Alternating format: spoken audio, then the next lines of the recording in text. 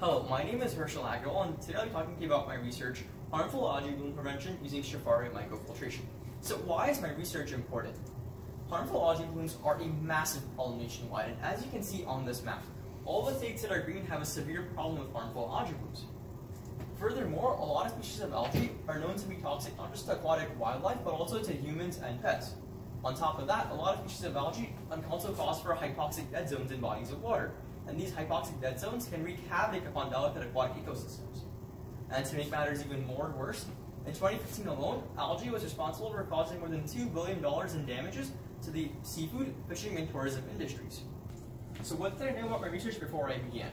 So my research is a 5-year project, and I started this back in 8th grade. So before I began the third year or third phase of my project, I knew that Stopharia mycelium, which is the root structure of the Stopharia mushroom, can effectively reduce nitrate and phosphate from water, which are the two main reasons why we have harmful algae blooms.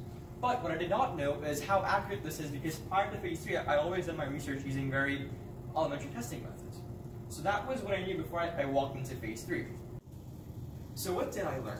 I learned that at the end of phase 3, Stopharia mycelium can effectively filter phosphate from water, so that right there is a limiting factor for algae bloom growth.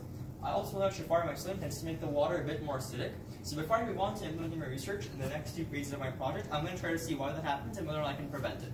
And the last thing I learned was that polar sawdust, which is a readily available industrial byproduct, has the ability to filter nitrate from water. So there's also a lot of potential there for future work with polar sawdust.